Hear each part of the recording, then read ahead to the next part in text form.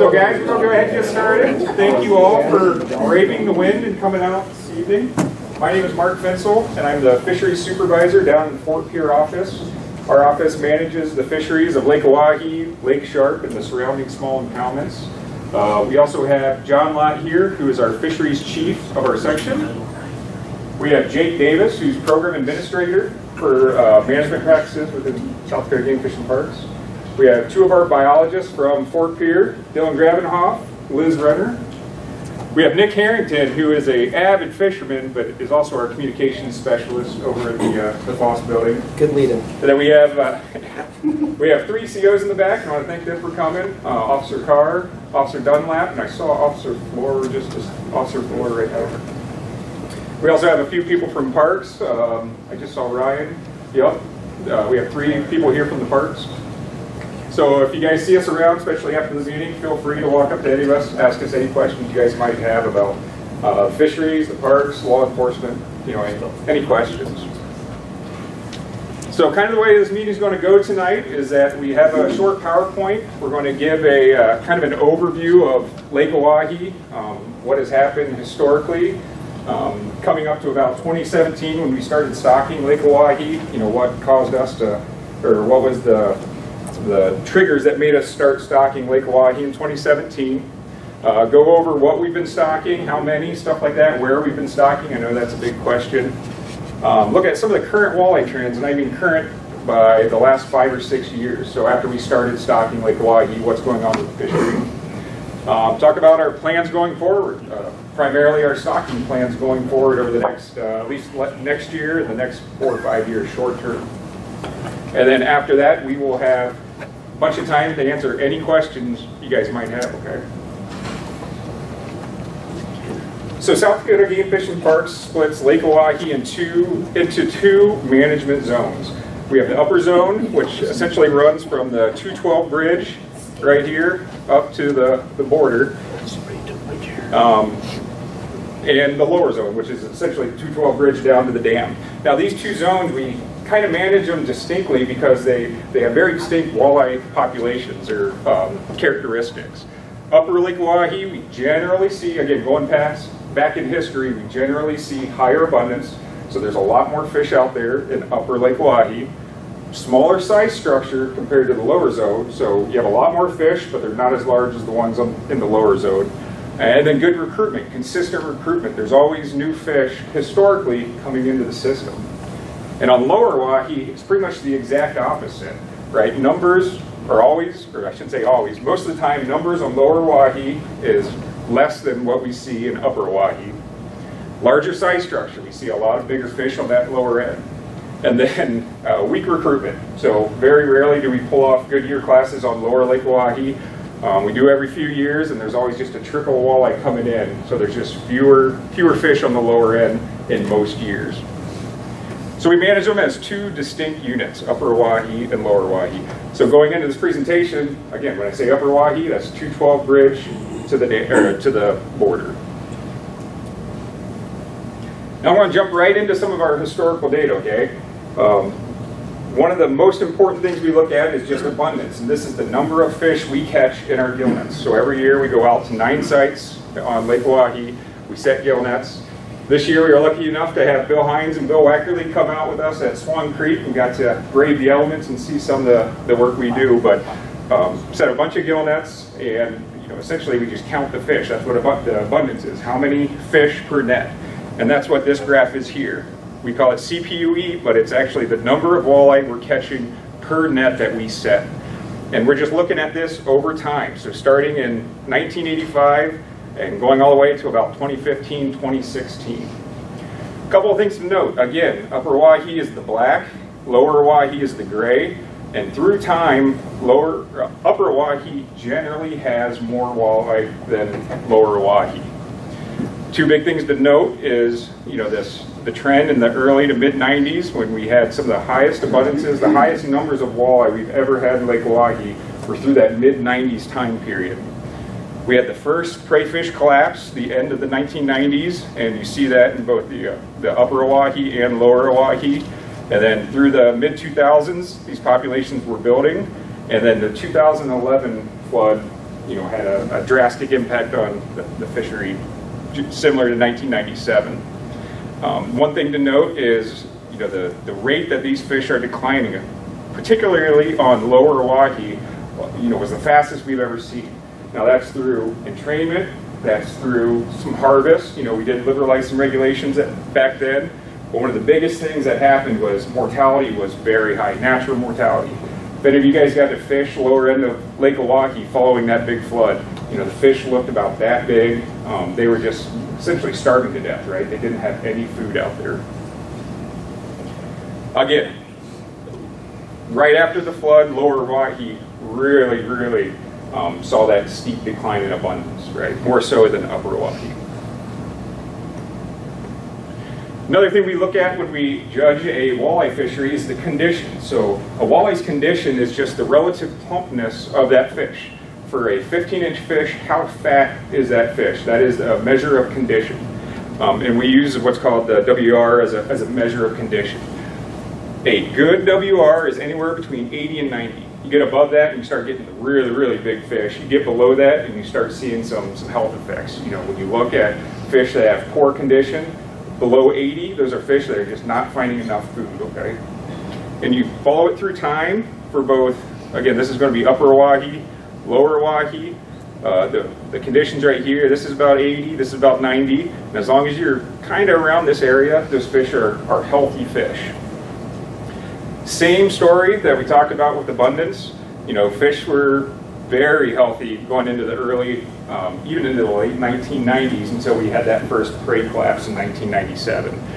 And you see it in both upper Oahe, fish condition starts to plummet pretty soon after that first prey fish collapse.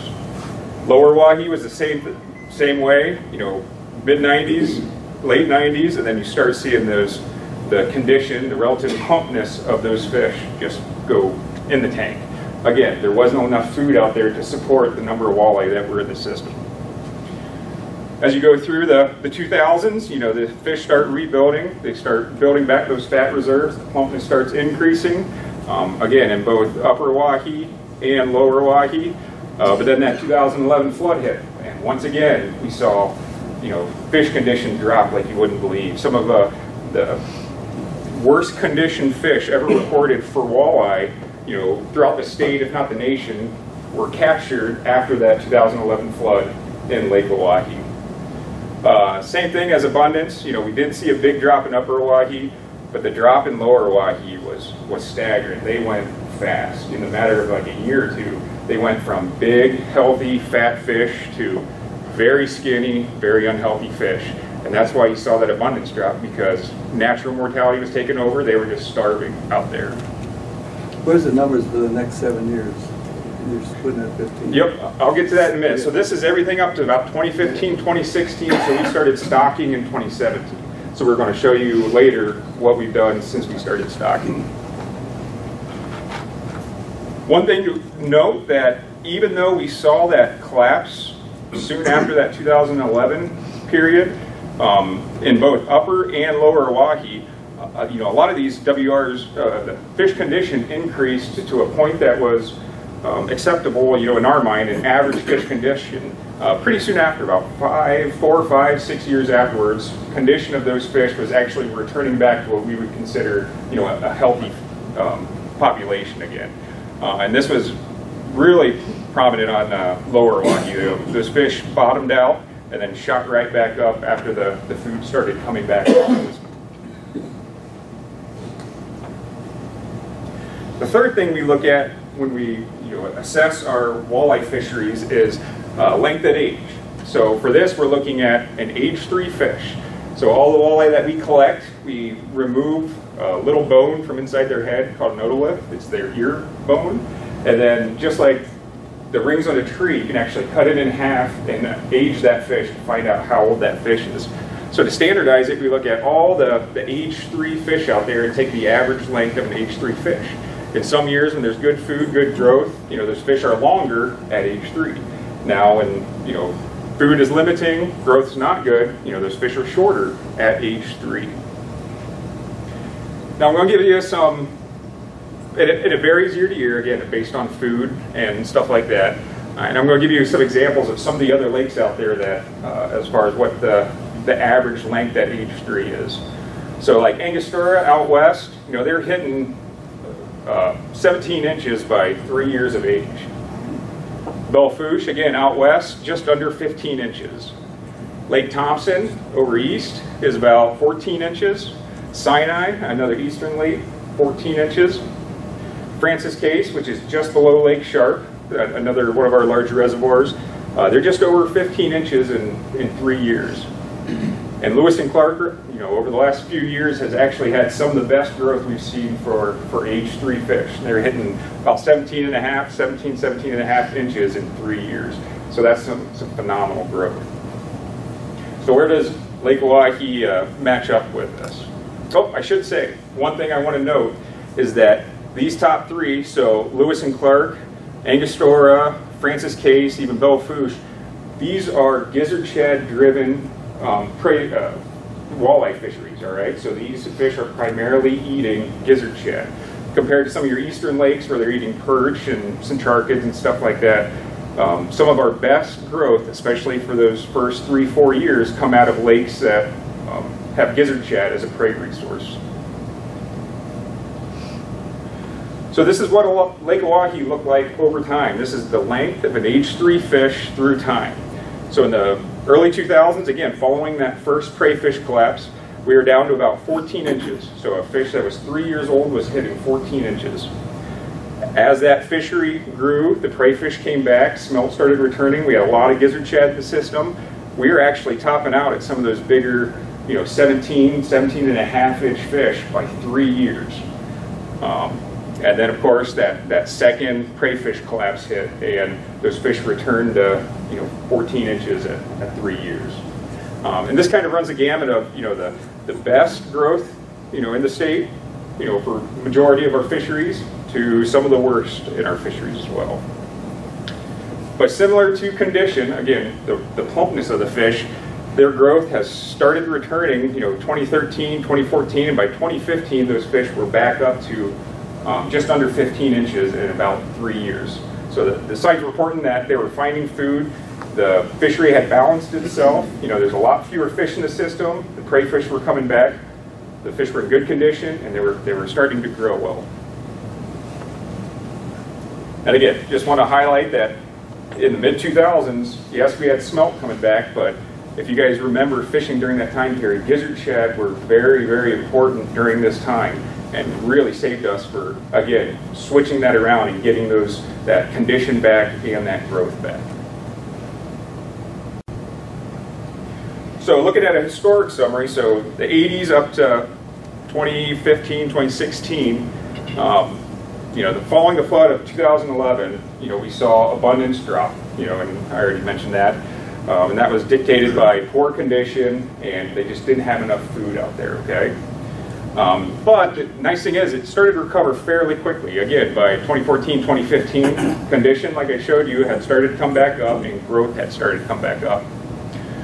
So what were we left with? We were left with a fishery that had few walleye in the system, but it looked like growth was back on par, right? So we had food for the fish, we just didn't have a lot of fish out there. So what did we do to kind of combat this trend? We started stocking fish, and for game fishing parks, we stocked a lot of fish. So from 2017 to 2022, we stocked 5.7 million fry and almost 5 million small fingerlings, about 1.5 to 2 inches in Lake Oahe. Most of those we focused on lower Lake Oahe for 2 reasons. One, you saw that abundance graph. After that flood, lower Lake Oahe abundance dropped fast. Upper Oahe was still dropping, but lower Lake Oahe was dropping much faster. The other thing we noticed is that the condition and the growth of fish on lower Lake Oahe was better. There appeared to be more food resources on the lower end. So there was fewer walleye down there, but enough fish to support these big stocking events. So we stocked 17 different locations, as far north as Swan Creek, but all the way down to pretty much right on the face of the dam. Up to this point, the last time Lake Oahe was stocked, they did some experimental stockings in like the late 80s up until I believe it was 91. and then walleye were not stocked since 1991 in Lake Oahe. So when you look at those graphs of the abundance going up and down through the 90s, the early 2000s, even into 2012, 13, 14, that was all natural reproduction, natural recruitment. We were not adding any fish to the system at that time. The other thing we did too is we started stocking gizzard shad. Now gizzard shad, I already showed you, a couple of graphs, but I want to illustrate how important shad was in the recovery after the 1997 flood. And I think it's an important component of the walleye fishery right now. There's not a lot of shad out there right now, but we want to try to get those shad numbers back up as high as we can. So immediately after the flood in 2012, we started stocking pre-spawn adult gizzard shad. And so we go down in Lake Sharp into Hippo Lake, we collect these big females and males, big gizzard shad, and move them up to Lake Oahe so that they spawn, reproduce, and create food for walleye. We did that in 2012 through 2022 with some years off intermittently in there. The nice thing about shad is one of those big female shad can produce almost 500,000 eggs. So they're they call it fecund. They just produce giant amounts of eggs. You don't need a lot of adults out there to really produce a lot of offspring. Again, we focused a lot of our efforts down in lower Lake Oahe, middle Lake Oahe. But the one thing we had during this time, especially in 2012, 2013, 2014, we had these high water periods that flooded like Beaver Bay right over the border, some of the other bays up in North Dakota. So we worked with our counterparts in North Dakota, Paul Bailey, and we actually stocked shad from Lake Sharp into upper Lake Oahe with the idea that those fish will reproduce and start spreading out in the lake, especially up in upper Lake Oahe. So that's what we started. 2017, again, we started stocking walleye. 2012, almost immediately after the flood, we started stocking gizzard shad. So what happened since 2017? And again, this is our abundance. This is the number of fish per net over the 2017 through 2022. We just completed our 2022 surveys in September. Again, upper Oahe is black, lower Oahe is gray. Started stocking in 2017, and we start seeing the pendulum switch, and we're seeing the number of fish in lower Oahe start to increase. We've done some evaluations of the fish that are on the lower end, and we're finding out that a lot of those fish are coming from our stockings. The stockings down there are working to increase abundance. But over time, we're starting to see upper Oahe, this slow decline in abundance. Okay, so it's not as drastic as it was on lower Lake Oahe, but the abundance in upper Lake Oahe continues to decline year after year. Condition. Again, we started stocking the shad. The smelt are recovering. Condition over the last 5 years, 6 years, actually looks acceptable. It looks good for some of our larger fish. Again, 80 to 90 is what we want to see, and we're seeing generally most of these fish are staying between that 80 and 90 body condition over the last 6 years. And that's for both upper Oahe and lower Oahe. So there appears to be enough food in the system. We just got to get some more walleye into the system. And then age 3, again, that third metric, how long is a fish when it hits 3 years of age? And we haven't done that for 2022 yet because we haven't aged our fish from the nets we just ran in September. But you see the same trend that from 2016 all the way up to 2020, it's increasing. Not as fast as we'd like it to increase, but it is increasing, okay? We are building that prey base out there. The fish are generally growing faster than they were when they hit that bottoming out point. So since 2017, again, walleye abundance improving, particularly on lower Oahe where we started the stockings. But they're continuing to decline on upper Lake Oahe. They are just a slow decline year after year. But on the flip side, condition is good, growth is good, so it creates a good system. We just have to get more fish into upper Lake Oahe now. So again, plans going forward starting in 2023, we're going to start stocking more fish. Right now, our stocking plans for 2023 is 2.8 million walleye fingerlings for upper Lake Oahe, mid and upper Lake Oahe. We're going to try to do about 400,000 fingerlings per location, and we're going to get 7 different locations. Pollock, Indian Memorial, Wolf Bay, East Whitlock, Indian Creek, Swan Creek, and Sutton Bay. Again, trying to take all those fish and kind of spread them out across upper Lake Oahe, mid and upper Lake Oahe. One thing we are bound, I don't know if you picked up on this, but to get our hauling trucks down to the lake, we have to have boat ramps. So there are some stretches there that, you know, we just can't physically get our 2-ton hauling trucks down to the lake. So there are some spots that we really like to stock, but just can't physically get them in there.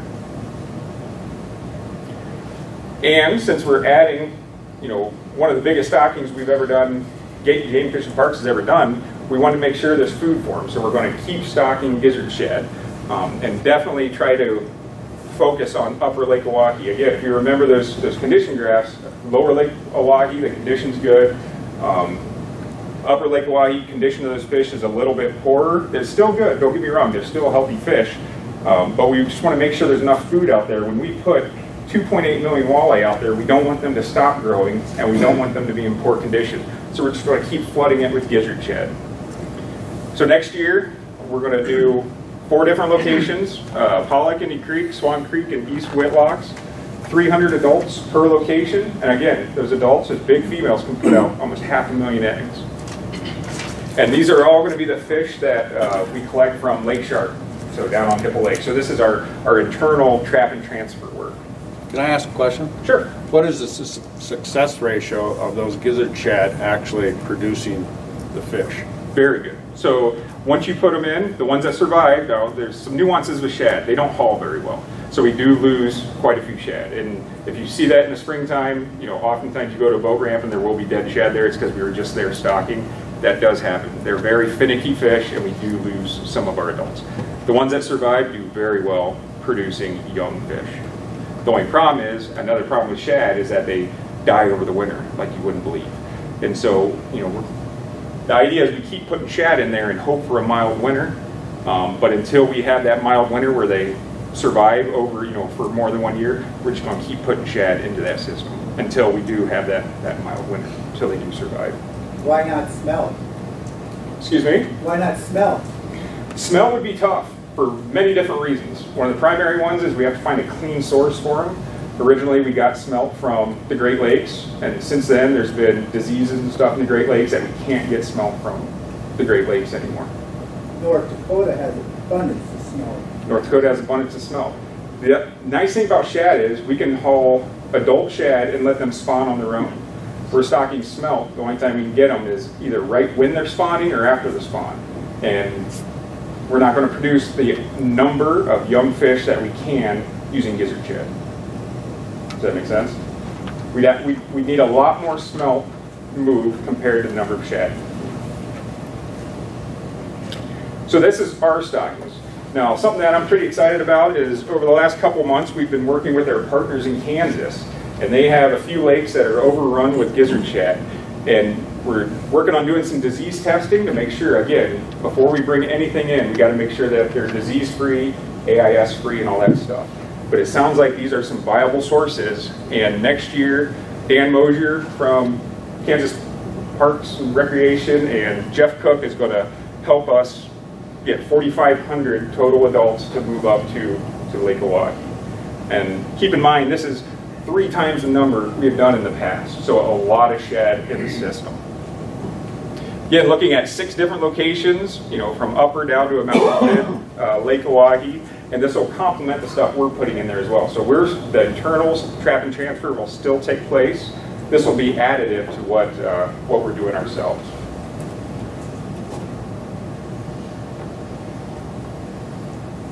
So that's pretty much it. Quick summary. Walleye abundance is still low, and you know we've heard that from everybody. We know it's out there. We're trying to stock, but it's improving on lower Oahe. Again, where we focus that stocking effort on. Condition is good. Growth is improving, and the plan next year is again one of our biggest stockings we've done. 2.8 million and 1,200 pre-spawn adults, gizzard shad, and 4,500 hopefully that come from Kansas. That is it for the presentation. Questions? Plenty of time for questions. That's why we're here. Yeah? When are you going to address the pressure that's brought on by all these tournaments that are going on, I could call it. They probably take a ton of fish out there. And the people that pull the most fish out aren't sportsmen in Lake Oahe. They come from other places with a boat that's worth $150,000. I can't compete with that on my little boat. When are you going to stop them? What happened in Minnesota, in like Lake Mille Lacs, and they come here to fish because they got fished out with tournaments on it. Think about that. Yep, so tournaments, you know, we've done some looking into tournaments. We know everybody that runs a tournament, they have to have a tournament permit. We know how many boats they're running, how many fish they're getting. And compared to the majority of the average anglers that are out there, tournaments is actually a very small component. With that being said, we did have a lot of complaints this year about that last tournament with guys that were deep fishing, looking for big fish, and releasing a lot of big fish that came out of deep water. So anytime you pull those walleye out of greater than about 35 feet, you know, a lot of those fish go belly up. And that's something that we've talked about, and we haven't made a decision yet for that, but that's something that we're bringing up in the future years. But as far as straight numbers, tournaments actually harvest very few fish compared to, you know, go look at Bush's Landing on a Saturday, you know, just general anglers, and it blows the tournaments out of the water. The tournaments aren't really the culprit. It's just a lot of fish. It's pressure on them. It's pressure, yeah. Over Lake Oahe sucked all year long. All year long, nobody's catching fish. Yep. Most of us quit fishing. Yep, the abundance is going down. We need to get more fish in there. Yeah. Part of the concern probably would be if you're fishing a tournament right now, you're trying to get 2 bites a day because you can't catch 16 to 18 inches. So all of those big fish are being targeted. Yep. What's your percentage of fishermen targeting salmon and the percentage of the dollars that you're spending to continually stock and kill? Because I've witnessed it 4 times. They drive away and they're all dead. What's the percentage of the dollars versus the fishermen? I couldn't tell you about the dollars, but I could tell you how many people are targeting them. So that goes up and down based on how good the salmon fishing is. In a poor year, we're down to about 2 or 3% of the anglers are targeting salmon, maybe a few less. So like 3% of the anglers are targeting salmon. What percentage of the dollars of the game fishing park's pot is going to that 3% versus the walleye? probably less than walleye. So well, it should be less than walleye. 97% of the fishermen are walleye. well, so like Blue Dog Fish Hatchery, you know, that's a hatchery that for the last 20 years has only produced walleye. It has one of our biggest staffs. It has our, you know, our biggest grounds for upkeep. It has all the ponds and stuff like that. So it's a big expense. You know, Blue Dog Fish Hatchery for walleye is a big expense versus the salmon, trout, stuff like that that we do out in those western hatcheries is actually a much smaller component of their overall hatchery budget. But you're not answering my question. What percentage of dollars are spent? That I don't. You'd have to ask our hatchery program. It just seems to me, I live at Whitlock, and you're spending way too much money for 3% of the fishermen. If it's that, I don't believe it's that, because I don't know anybody that targets them other than from shore once in a while in the fall, and the circus that goes around the turbines at the dam. But just say you're 3%, you got 97% of the fishermen, probably almost everybody in this room, targeting walleyes. That ought to be 97% of your budget. I can't. Bet it isn't. I can't answer. I don't know. I don't know what it is unless John, if you know what we spend. But I do not know. Okay. On salmon and walleyes and all that, I'd have to go and dig in to get the numbers. But I'm a little sensitive to it because I've witnessed 4 stockings, and they all died. Thousands of them. Of the salmon. Of the salmon. So what's the point? Put the money in the walleye. I can certainly tell you that how we manage walleye in Oahe is not restricted by anything we do for salmon. They're 2 completely different sets of But you only got so much money. So let's put it where the fishing are. How long will it take to get a viable gizzard shad population for forage? So, Because the first year, you're just gonna have these little bitty things. so shad actually grow very fast. So they But if will, they die in the winter, so even in that first year, so by the fall, you'll have shad that are 6, 7 inches. The nice thing about shad is they spawn right when you put them in. You know, these fish are almost releasing eggs. They'll spawn once, but then they keep spawning over the duration of the summertime. So that's why in the fall, you'll see shad that are that big, you'll see shad that are that big. You put these fish in and they keep spawning and keep spawning, keep making babies, right? It's a food resource that it just replenishes itself. The problem that you hit on it is overwinter survival. It doesn't matter how many fish we put in there that first fall, if none of them survive that next year, you got to do it again, and you keep doing it. But if you look at the last time we were in our drought, gizzard shad got in through Angostura, Shade Hill, some of those other reservoirs, and we didn't stock them, and they took off. We had those mild winters, and there was shad everywhere. And a lot of anglers didn't like it because it was so hard to catch the fish because they were so full of shad. but it's kind of a boom or bust thing then. Well, it's boom or bust. The biggest thing is you have to stay on top of it, and you have to be monitoring it because as soon as they're gone, they're gone. You got to start. There isn't any other forage bases that would work? Well, I've got a question for you, Mark. If those shad do take off, which we hope they do, is that going to help the population of the rainbow smelt? Because it'll maybe take a little less pressure? Most Is that definitely. true? And then also, those dumb, whatever you got out deep, the lake herring. Yeah. Hopefully these fish get acclimated to a shallow bait fish so they don't stay in that 50 foot of water and we don't have to kill them all every time we're trying to catch them. That's one of the hardest things with the water levels dropping is that your cold water, you're losing your cold water on upper Lake Oahe, right? As that water comes down, cold water is pretty much restricted to the 212 bridge and a little bit further up. But as that water drops, that cold water habitat where the smelt live, it's all going to be moving, all those smelt are going to be moving downstream. Okay, they have to be in cold water. They have to be in deep cold water. The nice thing about shad is that when you put them in, shad are up shallow, they're in warm water, they keep the fish attainable to our anglers for a longer period of time. 5 to 10 years ago, they kept the Morrow River alive because of the shad and the drum and all that stuff up there. Yep. So even if we put, you know, you brought up the idea of putting more smelt up there in the system, if that water levels keep going down, whether we put 100 million or 200 million in there, they're still going to be restricted to that lower end. We need food up here that will keep the walleye condition good and growth good on upper Lake Oahe. Yeah. You touched on a little bit about the water fluctuations. What kind of pressure does water fluctuation put on your stocking efforts, the flow release and the different levels? Of our stocking? Well, your stocking and your fish growth and stuff. How much do you lose? Going through the dam, you mean? Not as much as you would think. So Oahe has a kind of a unique dam that it's a mid-column release. So those fish have to be suspended depending on where the water elevation is. Those fish have to be suspended anywhere from 50 to 40 feet down depending on water elevation. So largely Oahe doesn't lose, they lose some, but they don't lose a lot of our walleye through the turbines in a normal year. Again, we haven't had any of those big flushes. I think 2019 was one of our higher discharge years, but usually we don't lose a lot of walleye through the system.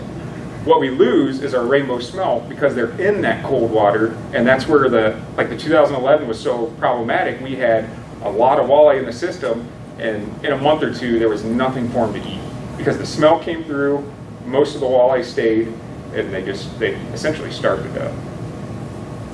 Yeah. How many fisheries do we have on Lake Oahe? How many fisheries? Yes.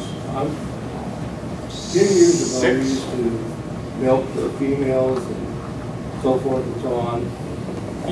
Whatever happened to that program? You mean spawning operations? Right. So right now we're just wanting to run one. This last year we ran one spawning operation out of the Grand River. We used to run a spawning operation in Cheyenne, and that was shut down many years ago. Many years ago for various Why reasons. is that? So the Cheyenne River one was shut. No, why aren't we having more fisheries on Lake Oahe, especially the right up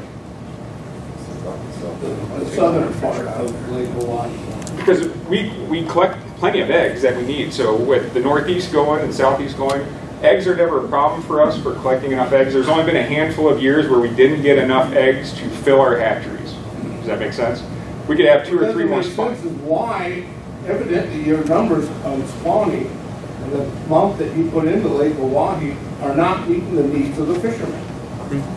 Why aren't they increasing? Well, we're started stocking on lower Lake Oahe and we're seeing the abundances come up. We have to start that on upper Lake Oahe right now. What do you call acceptable? When you say it's acceptable? Well, I'd like to put 20 times what we do in there, but we can't do something like Mark, that. can I answer this question? Yeah, sure, I don't know if I'm getting it. I think what you're asking is, why aren't they spawning more on Lake Oahe, right? The hatcheries that they have, he alluded to it, but I don't know if he actually answered your question. So there's only enough resources those hatcheries can actually hold. And he said we get plenty of eggs to fill up those hatcheries. They can't hold any more in the facilities we currently have.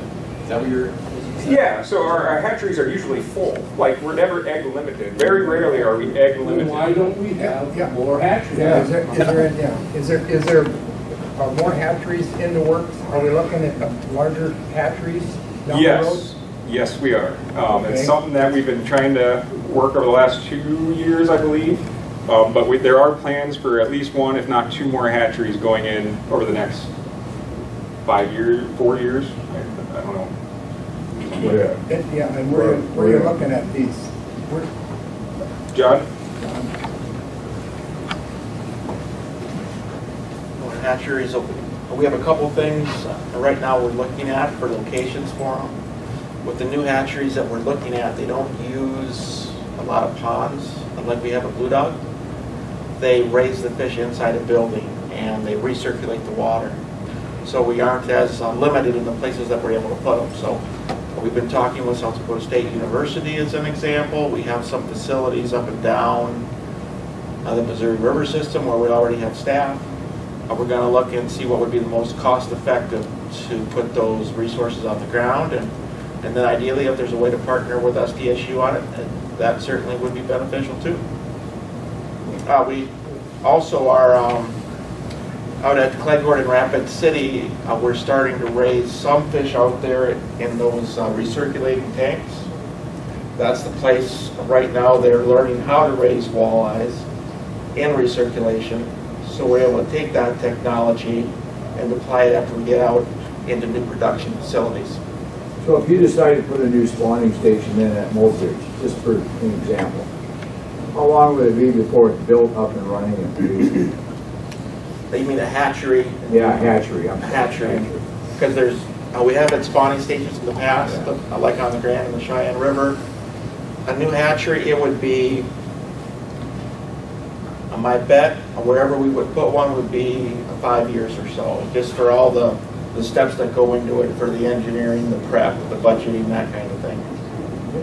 How about the facility at Whitlock, the salmon station, has the holding tanks, the pumps, the tank? Can they increase that so you could use that at a time, or is it not feasible? I'm just saying you've got tanks and pumps and holding. Have walleyes in there instead of salmon? Yeah, forget that 3%, go for the 97%. Anyway, I know we have used it in the spring in the that'd be past. a possibility. We I used it in the spring in the past. It would be, there'd need to be a lot of retrofitting just for the type of systems you need. The raceways in there are probably too big. We'd probably have to do a lot of things to it in order to change it to be a walleye facility. It'd be easier to build one of those newer recirculating ones than to retrofit Whitlocks to raise walleyes. Honestly, so these RAS systems, it's a metal building. It's a 40 by 100 metal building is all it is. Gravel floor, tanks inside it, and a bunch of equipment to, like John was alluding to, recirculate that water, aerate the water, take out the ammonia, a bunch of equipment in it. So they're actually, they're, I don't want to say big facilities, but compared to Blue Dog, much smaller fingerprint, but can produce a lot of fish in these areas. So something like Whitlock's is probably too small. We'd have to go in anyway and retrofit, build onto that. The other thing is wherever we put these, we have to have people to actually run them and stuff like that. And we don't have an office in Whitlocks. We do have some great park staff, but I don't know if I can ask them to raise fish for 6 weeks, 8 weeks out of here. Yeah. How is it? Francis Case and Sharp can keep producing desirable fish year after year after year after year with tons and tons of pressure, and we're up here singing the blues. Stocking efforts? They don't stock down there. It's gizzard shad. You know, I should put up their fish. You know, if a fish is only hitting no fish stocked in either one of those reservoirs, I'm not believing. Sharp and Francis Case? No, there is not. Lewis and Clark does do walleye stockings, but other than that, they are a gizzard shad based system. So I put up the growth, like Lewis and Clark, they're hitting 17 inches in 3 years. Well, it's taken us a year longer, if not more, to hit that 17-inch mark. So those fish from hatching out to get to a size attainable or desirable by our anglers it's so much quicker that fishery just turns over. You can harvest and harvest and harvest. Those fish spawn, grow, and they're in the hands of the anglers. For Lake Oahe, when that initial growth is slow, it just takes longer to get there. You know, that's the big difference between Sharp, Francis Case, and then Lake Oahe. They have gizzard shad, and gizzard shad and small walleye. Gizzard shad produce walleye up to about 16, 17 inches really quick. Good, thanks. How does their water fluctuations compare to ours? Like as far as bait fish and us spawning? So I mean, like the force fluctuations on us, like shit could be spawning up shallow and we're just toast because they dropped it. Eggs are up dry. Yep. So they pretty much stay. Sharp it changes a couple feet a year maybe. Francis Case, they do have a drawdown, but it's in the fall, and then in the springtime they raise it back up. They call it their fall drawdown. And so when you look at Oahe, you know, in the springtime or the last few years, a lot of times our water is actually coming down, and you're right, it dries out eggs, and it's terrible for every fish that's up there spawning. Compare that to Sharp and Francis Case, which is relatively stable year to year. Yeah. Are you going to do anything with the slot limits, change possession limit? Is anything going to happen there? Not at this time. I mean, the big thing we hear is that people can't find those fish that are 15 to 20 inches right now. So even if we enacted a regulation, how many fish would it actually save?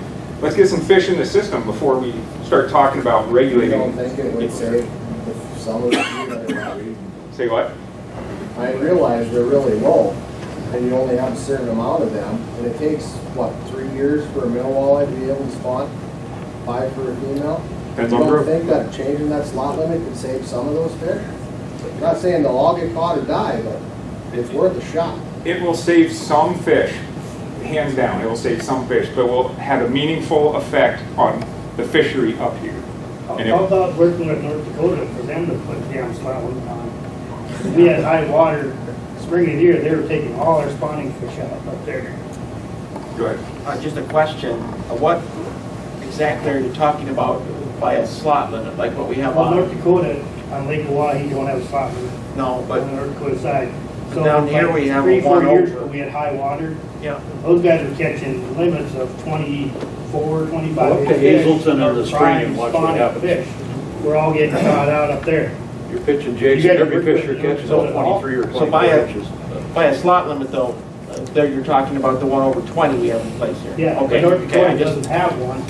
So when our water was high during the spring of the year, all these big primary spawning females were getting caught and killed up there. That's very true. Does North Dakota stock in Lake Oahe? No, they do not. They stock Skakawea, and they don't stock Lake Oahe. So they just rely on us? Historically, majority of the walleye produced in this area actually comes from North Dakota. So Beaver Bay is probably one of the most important walleye producing locations on this lake when the lake is high. Now that the water is dropping, fewer and fewer fish are going to be coming out of North Dakota because the Beaver Bays of the world are now starting to get cut off. You know, they're not going to be that good nursery habitat, not the good spawning habitat. So now it's up to us in South Dakota to start producing our own fish in upper Lake Oahe. Yeah. Speaking to that, when Oahe dropped here in June, then the water started coming back up in July. We got, what, 2 foot of water maybe that came up. Sakakawea, from what I heard from fishermen up there, was up 10, 12, 13 feet. Why wasn't more of that water released? That would be a question for the Corps of Engineers. Good luck. That's what we're at. Okay, Well, if we're dropping 2 more feet by the end of October. About 3 feet. So the plan, again, this is the Corps' plan for the rest of October. I believe they're planning on Oahe dropping another 2 feet. Now, that sounds terrible, but one thing to keep in mind is that low water elevation down the road is actually a very good thing. We drop the lake, we start vegetating the shorelines. Everybody can remember after the 2009 water came up and there were fish everywhere, right? We had nursery habitat, we had productivity was through the roof, and so an idea that we just have a barren shoreline with mud on it and the water doesn't go up and down, that's not what we want. We need the water to come down, vegetate the shoreline, so when it does come back up, we have very abundant year classes that come out of that. 2009 year class was probably the biggest year class we've seen on Lake Oahe, and that's because the water flooded that vegetation and instantly we had fish everywhere. So it's again, dropping water, you know, in the moment it's not a good thing, but looking down the road 2 to 3 when the water does come back up, it will be a very good thing. So who is it that calls North Dakota and says, hey, we hear you guys got 12 foot of water. Why aren't you letting us have some? Who makes that call? The governor? The Omaha district. The Corps of Engineers. Somebody's got to complain to get anything done. They do, it's called the barges. How does that work? It's pretty much all decided by the Corps Master Manual for how they operate things. Not a lot has changed for priorities or the times of the year when water is released for certain purposes. My bet is that if there was a bunch of water that came into Sakakawea, it was within the plans they had in place. Eventually that would be moved into Oahe and downstream for downstream purposes, but they didn't have it in their plan for some reason to raise Oahe up. Can I simplify something for the Corps of Engineers, for these people that don't understand the Corps of Engineers? You may certainly try. I've dealt with them for years in bass tournaments on both the Mississippi, the Columbia, and Oahe, or Lewis and Clark. You can't talk fishing with the Corps of Engineers. They're going to do what they want to do. They'll drop the water or raise the water when they want to. And there isn't a fisherman in the world that's going to change their minds. They have their program, and they're going to stick to their program. The original Pig Sloan Act didn't deal with sport fishing or hunting or anything. Nothing in there. Well, and you know, we shouldn't be relying on... It's navigation for them. You know, even when we talk about the Corps, we're still relying on snowpack in the mountains. So if there's no snow up there, it doesn't matter what the Corps wants to do, we won't get any water. That's why we have to approach it by doing our own stocking, getting our own fish out there, because we can't assume there's going to be even water coming down the river next year. This year on, you know, up north in Sakakawea, that was the Yellowstone flood, right? The Yellowstone River flood. How do you predict that? You can't. So we cannot go into this thinking or hoping that next year we're going to have good water and it'll be the, you know, it'll be the save all. We have to do it ourselves and start stocking. Yeah. Yeah. You know, the number of walleyes going down, we don't have the numbers. Has there been any talk about changing the daily limit or possession limit or so forth and so on? We haven't talked about that yet. Large part is because as the walleye numbers go down, fishing gets tougher. Fewer and fewer people are fishing, you know, upper Lake Oahe, right? So when you look back when numbers were high, we had a lot more people fishing. So the number of anglers pretty much mirrors catch rates and abundance of walleye. So if we are retroactive and put on a regulation now, it's only going to impact a very handful of people that are still out there fishing. Okay, and again, these fish can turn it on and come back very quickly, and it's very hard to take a regulation off the books once it's already on there. Well, North Dakota's got a 5 fish limit. No slot. Yep. And they do so much better than we. What the heck is going on here? So, you know what? I fished going on. I fished up there. I know what they look like. They're like this. They are. So they're big. They're fat. The big difference. And there's puke and smell up. Garrison Dam. This is the biggest difference between Lake Oahe and Garrison Dam is they don't lose the smelt when there's a flood. They have overflow gates that the majority of the water, when there's a flood, is the warm water at the surface. So their smelt never come through the system. Lake Oahe, when we flood, we flush out the bottom of the lake and we get rid of all of our smelt. So after the 2011 flood, Skakawea was still sitting in really good shape. They had all their smelt up there because they let loose the top, few feet of water, that warm water, and they kept all their smelt. Oahe, I don't know who decided to build it the way they did, but every time there's high water, it comes out the bottom and it takes the smelt with it. Yeah? So you take our eggs from the Grand, you take from the Blue Dog, whatever, Yep. and you go plunge down lower lake, Oahe. Why don't you take their eggs, take them to Blue Dog and put up here instead of taking our eggs? Or doesn't it do any? So we don't take eggs out of the lower Lake Oahe. There used to be them up here right now, right? Yep. We used to take them out of Cheyenne River, which was on lower Lake Oahe, but there was actually problems with the egg quality down there is poor, and they've done strontium and selenium and all these studies to look at why that was. But there's something that's going on coming down the Cheyenne River. For a long time, we thought it might have been mining issues in the Black Hills coming down Cheyenne River, but the egg quality from like the Cheyenne River, it's poor. And so we can't, if we relied on Cheyenne River to produce the eggs for us, we wouldn't have very many eggs. Most of them just don't survive. Is the natural reproduction gone down too, or how is that doing? Yep, natural reproduction has been low. Especially, we started stocking again in 2017, and we didn't see a lot of evidence of natural reproduction from 2012 through 2017. What's happening there, any idea? Probably dropping lake elevation, that's a big part of it. Again, having the food for the young fish is part of it. Productivity is probably going down with the dropping lake elevations. It's a suite of things. If you could just the shining star and say, this is what it is, a lot of people would give you a lot of money, but it's everything all combined. There's a lot of things working against them right now. Yeah, you're kind of putting all your eggs in one basket with the gizzard shad.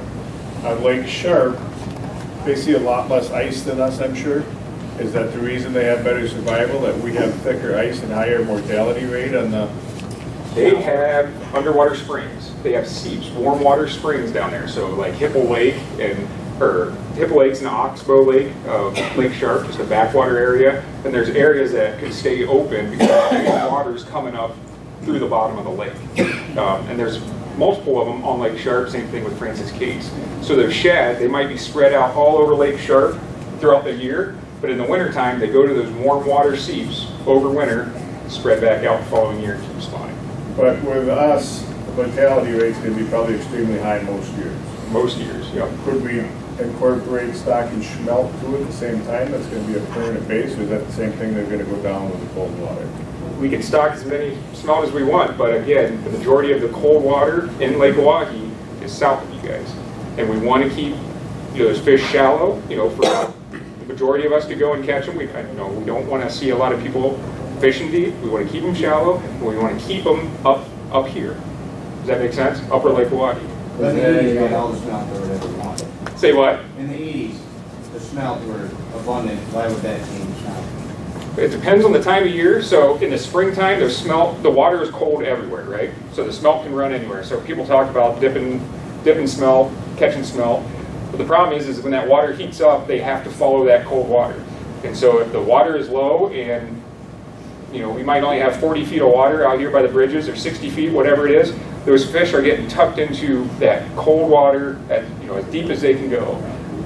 Problem is, a lot of those fish either die, they get trapped in warm water and die, or they move down to where there is cold water. You have an idea of what the population of the rainbow smelt is down south? Is it increasing? It is increasing. It's not increasing fast, but it is increasing. Same thing with Cisco. So we have what we would call a recovering smelt biomass right now, and a recovering Cisco. Cisco are a little bit different. They're not bound to that cold water like rainbow smelt are. That's probably why you see the Cisco up here, just like you do gizzard shad and stuff like that.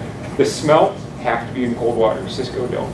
But again, that's another great question, because if the smelt numbers start coming way up, again, with the way our lake elevation is, we're not going to see a lot of smelt up in this area. So does Cisco basically just grow too fast for the little walleyes to feed on? So the Cisco grow fairly fast, but over the last few years, their growth has actually slowed down. So Cisco were actually so abundant that we saw condition decline, and the growth of the Cisco is actually declining because there's so many out there.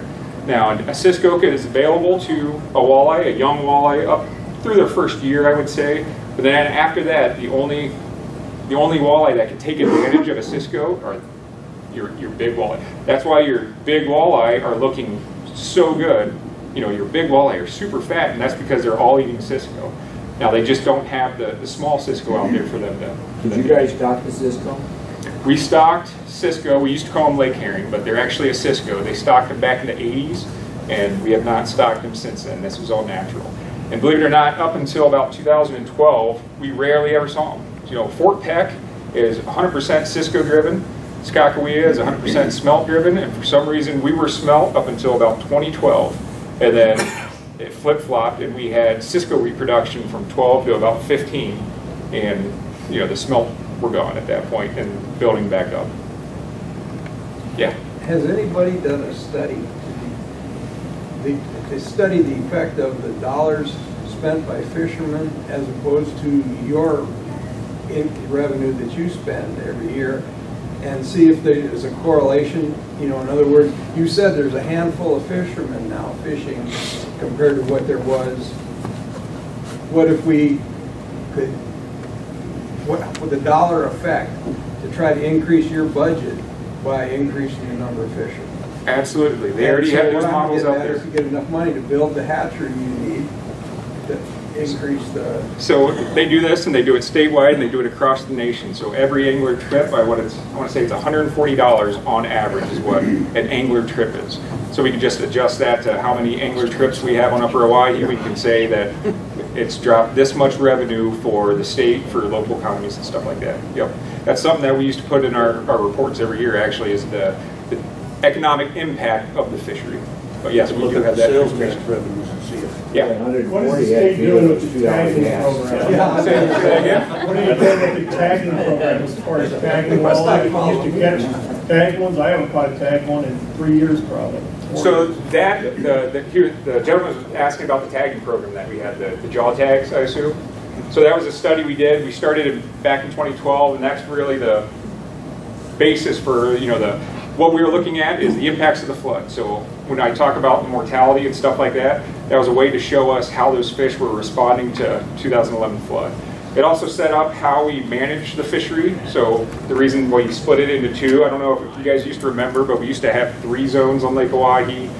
It was just a little more convoluted, but this study actually helped us develop our management zones and our plans going forward as far as stocking and stuff like that.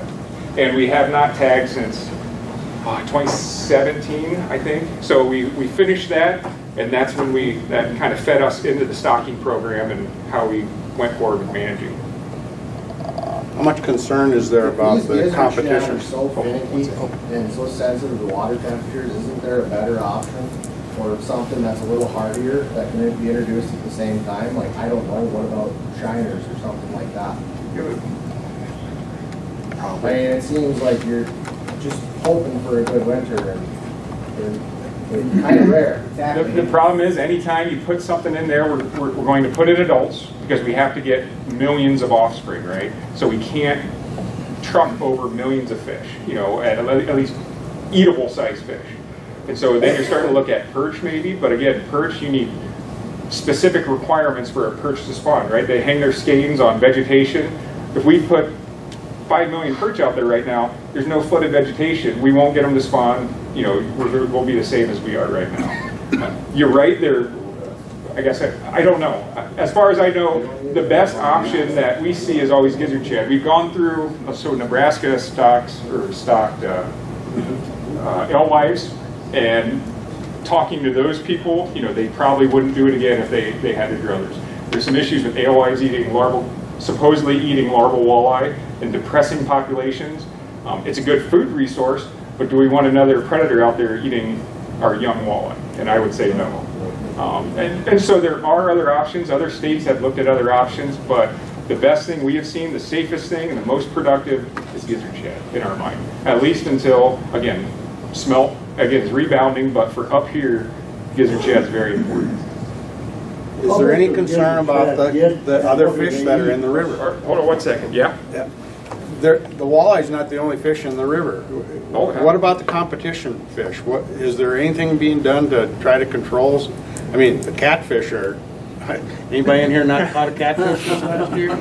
Yep. And the catfish aren't big. I mean, they're baby catfish. So there's got to be a.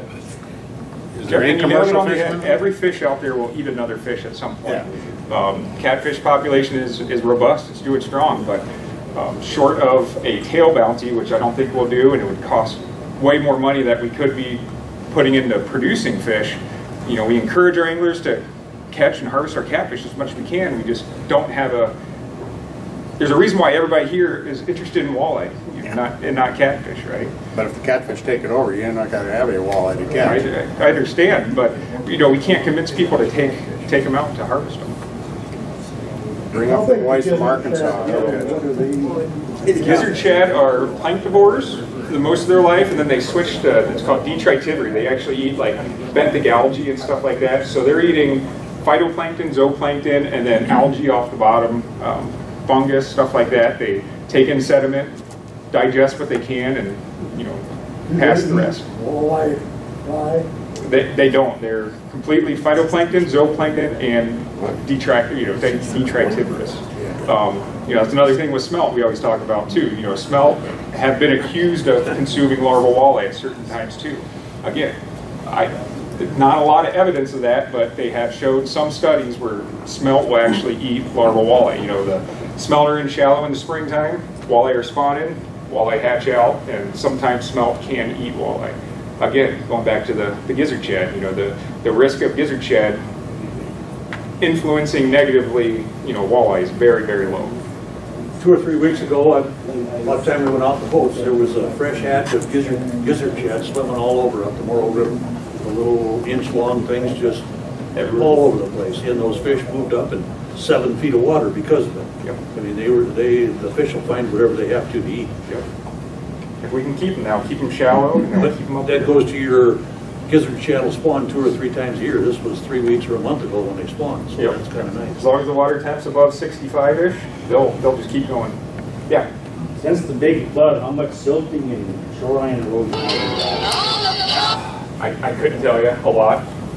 You know, anytime the water drops, you're silting in the sediments below that water's edge. As far as number, we don't do any studies with sedimentation or impactedness, so you know, when the water's high, your wave action will clean the rock. That's why you see this, you know, a nice looking rock line. As the water comes down, all of a sudden that rock line, there's a lot of silt. It's called embeddedness. Anytime that water drops, you're having more embeddedness. You know, that spawning habitat is reduced until wind and wave action can once again clean all that rock off, clean that silt off in that, you know, top 3 to 6 feet where those fish are spawning. Yeah. I keep hearing rumors about zebra mussels. Are they in here? No, not officially. They are not. We have not found any. GFP has not confirmed any. We have not found any mussels in Lake Oahe as far as we know. Do you guys have any conversations with the Corps? Like, if you guys have issues with, like, during the spawn in the spring, does the Corps ever hold the water or raise it during, I mean, can you guys have conversations with them about the fishery at all, or are they not listening to anybody? There's a small amount that they can do, all depending on the year. With the 4 big reservoirs, the big 3, Pexacacawea and Oahe. And 1 year they favor Oahe and back to the rising water if they have the water. The other alternate year, it would be Sakakawea they favor. So typically, in a period of drought like this, the best that we can hope for is to stay level during the spawn. If we let them know when the spawn will be, there may be enough water down in case that they can use that water and see if they can hold Oahe level. But that's a trade-off there too, because there's a fishery in Francis Case. But there have been years we have talked with them and they've done their best to keep it stable or rising, especially years when we thought it was very important for smelt to spawn in the past and we were focused on a few inches of rise to help with that. So there's a little bit we can do, but it's still got to be within the big picture of the corn. Sure.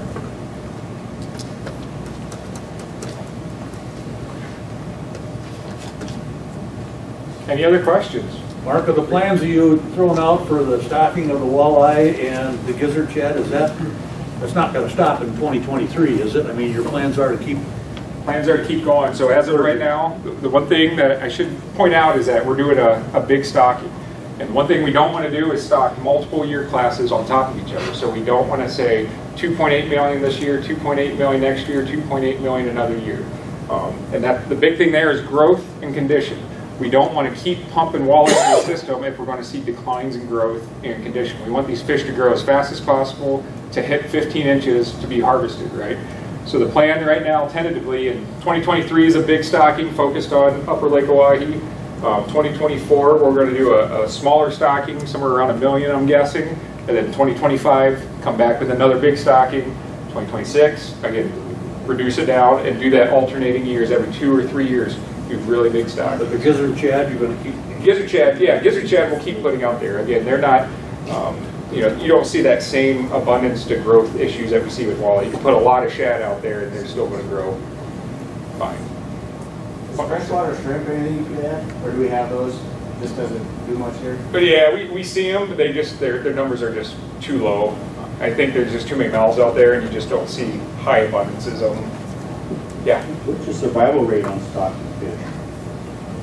As far as a number, I could not tell you. Of the fish that we stock, I could not tell you the numbers that we see. The one thing we've done with walleye on the lower end is we can go in and say, of a year class, so 2018 we stocked a lot of fish. We can go back a couple years later, grab a bunch of fish from down there and say, what percentage of the population down here did we stock? What percentage was produced naturally? And we did that for that 2018 year class, so that big one that we stocked, 2 million, and like 50% of the fish, like I think it was like 48% of the fish, almost 50% of the fish were stocked fish. So, you know, if we wouldn't have stocked, there would have been half as many fish in Lake Oahe. But that's all ratios. I couldn't tell you a number of those 2 million. Was it 1 million? Was it 1.5? I can't tell you. All I can say is that 50% of the fish that were out there originated from our stockings.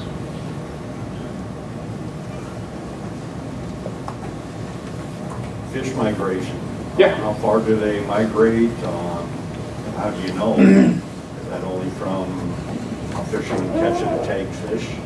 The tagging, we did a lot of movement studies with tagging, and Brent brought up a good point. The system was very different from 2012 to 2016. We were doing that jaw tagging. Back then, fish were not moving very far. On average, you know, like 20 miles or less. But we have a very different system now, and hopefully in the future we'll have a very different system. And you know, the type of prey, you know, where they have to go to find prey, where the cold water habitat is, all that stuff dictates how water elevation, all dictates how those fish move. Does that make sense? Now we've done some telemetry studies on Lake Sharp. So these are the ones that have the acoustic tags. They actually emit a sound, and we have receivers everywhere. So we actually see how those fish move. And in Lake Sharp, we have fish that are moving essentially dam to dam in a year. So big movement, big migrations for Lake Sharp. We don't have that information for Lake Oahe, but walleye are capable of making big movements. They just didn't when we were doing the tagging. You know, at the time of the tagging, the fish really weren't moving all that much. I caught one of your $100 ones at West Whitlock that was tagged at Beaver Bay. Mm-hmm. Our biggest movement was from below Riverdale, or below Garrison Dam, you know, right below Scottsdale. It actually moved through Oahe Dam. It was caught on the lower end of Lake Sharp. That was the furthest one. But that's an oddity. That you know, when you look at thousands and thousands of fish records, you know, we're looking at the averages. Getting back to your hatcheries, since Blue Dog has zebra mussels in it, is that a threat of not having any walleyes to stock? We still have a plan going forward with those. There's a chemical treatment you can add called the Edwards protocol. It's chemicals in a process that you add to the water that kills zebra mussel velagers. So we'll be doing that with all of our stockings next year. On top of that, we're going to be using certain protocols in the hatchery to try to keep, velagers. So we're rinsing the fish. We're using nets. We're not dumping water into the tanks. So we'll use like dechlorinated well water to hull the fish. So we'll net them out. Again, we'll do everything to minimize that risk. And then the last thing we'll do is put in that chemical treatment to kill the velagers. That's one of the nice things about the RAS systems is that you're very biosecure. A RAS system, if you do get something in there, you drain everything, let it sit a while, everything's dead. You just start again. But that is a very good concern. Yeah. So like our other species of fish, like northern pike and silver bass and smallmouth bass, are they just like maintaining? Like, are they naturally spawning in here? Because I think so few of them get taken out by anglers that, like northern pike, which are a huge predator fish, but I don't know if a lot of people keep them. I'm sure there are some that do. But so do they spawn? Is that what's keeping them sustainable? Is their own? Yep, we don't stock any of the other. The only two fish that the warm water fish that we stocked recently has been walleye and gizzard shad. The white bass, crappie, yellow perch, all those, that's all natural. In some years you can have really good reproduction. Again, that 2009 year class of crappie, if you guys remember like 2012, 2013, those big crappie, that was all natural. That happened, again, when the lake elevation came up, flooded that vegetation, you had nursery habitat, and all fish did well. Okay. But yeah, that's all natural. We don't do any of that.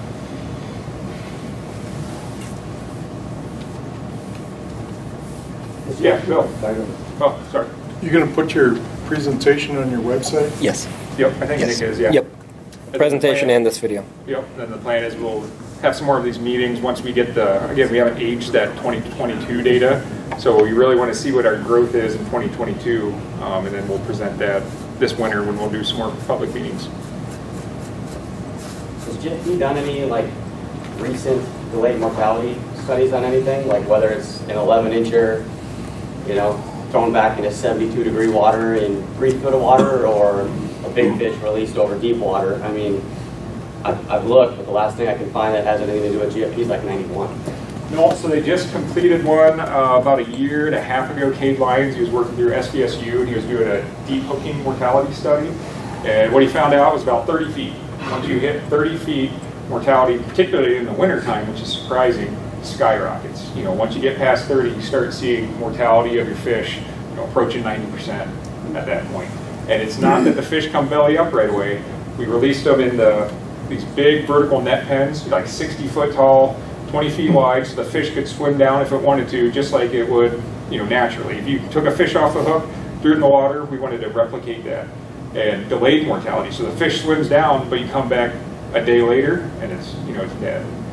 So anytime you guys are fishing over 30 feet of water, start being cognizant that a lot of those fish are not going to make it. And then that only gets worse the deeper you go to. It's in the process of being published. Yep. Dylan just reminded me it's in the process of being published right now, but we can put that on our website too, that study. Is this PowerPoint going to be available online too? Yes. Yes, it'll be on our website. And then we'll send it out via email as well, and that will include this video too. That's going to be on our YouTube. Great. Yeah, go. I'm Bill Wackerly with the Lake Hawaii Restoration Coalition. Just want to thank the Game Fish for coming and visiting with all of us, answering some of our questions. We're in this with the Game Fish and Parks for the long run, over 10 years at least, we figure. So we'd ask all of you to be supportive, get input to me if you'd like. We'll have a meeting in the not too distant future if we get some input, specific things that you think that we should do working with the Game Fish and Parks. We want to facilitate the stocking of game, of forage fish, of fingerlings. I don't necessarily like some of the numbers I see, but we'll talk about that in the future. And we really want to work on facilitating these fish hatcheries. We want to get them up and running, and I know I appreciate what John said, and I've worked with the government and the state, how long it takes, engineers and everybody, but there's some ways to fast track some of this stuff, and the guy sitting right here is an expert at it. But that's the kind of things that the coalition wants to do. We want to work close with Game Fish and Parks, want to make this a team effort so that the fishermen, the resort owners, the guides, everybody involved in fishing will suffer from a severe economic impact, because we're looking for trouble here if we don't get some walleye in Lake Oahe and get them in there pretty quickly. So that's all we have, and again, thank you, Bill. I think the next meeting we should have is at the groundbreaking ceremony at the RAS system at Pier. Well, thanks everybody. Month, wouldn't it? Thanks everybody for coming out, and like I said, we'll be up here answering questions. I think the officers will be in the back if you have any questions, but yeah, feel free to come and chat and ask us any questions you might have. Thanks guys.